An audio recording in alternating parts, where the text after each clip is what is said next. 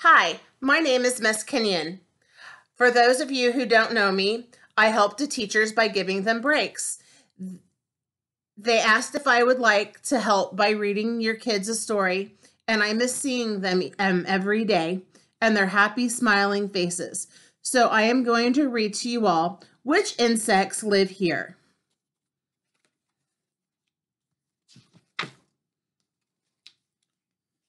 Which insects live in a tree? A praying mantis. A praying mantis lives in a tree. This praying mantis is sitting on a leaf. It wants to catch an insect to eat. Termites live in trees too.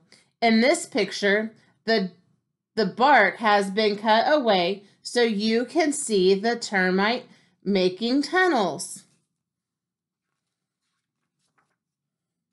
Which insects live in this pond? A dragonfly lives near a pond. A dragonfly hovers over the water and swoops to catch other insects to eat.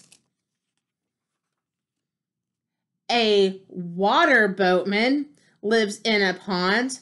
A water boatman swims underwater. Its legs row the water like oars. Which insects live in this garden? A butterfly lives in a garden.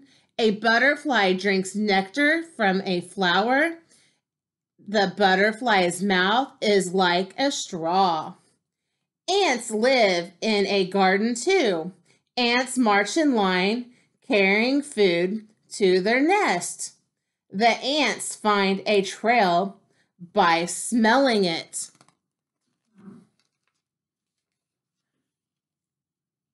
Can you match the insects with their home? Do we remember? Where did the praying mantis live? The praying mantis and the termite, they lived in a tree.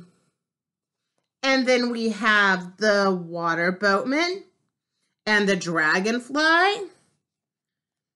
And they lived in the pond. That's right. And then the butterfly and the ants, where did they live? In the garden. Very good. All right, well, that's the end of our story.